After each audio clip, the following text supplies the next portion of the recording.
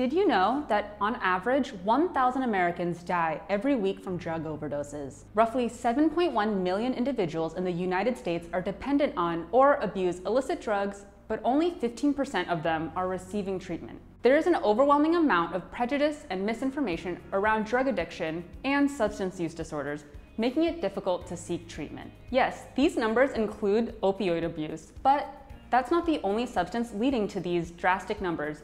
These deaths are also influenced by the use of other things like alcohol, other illicit drugs, and even tobacco. Drug addiction can be influenced by many factors, ranging from things like medical prescriptions to economic status, to societal norms, to parents or friend influences, and so much more. Some of the ways to address this ever-growing issue is through policy, through education, and through harm reduction. Harm reduction aims to decrease negative health as well as the social and legal impacts of drug use by working with policies, developing programs, and implementing clean practices. Harm reduction is grounded in justice and human rights. It focuses on positively creating change by working with people without judgment, coercion, discrimination, or requiring that they stop using drugs as a precondition of support. It focuses on education-based programming, providing clean and safe resources, and to reduce stigma. Many people working with drug addiction, substance use, and harm reduction work in public health.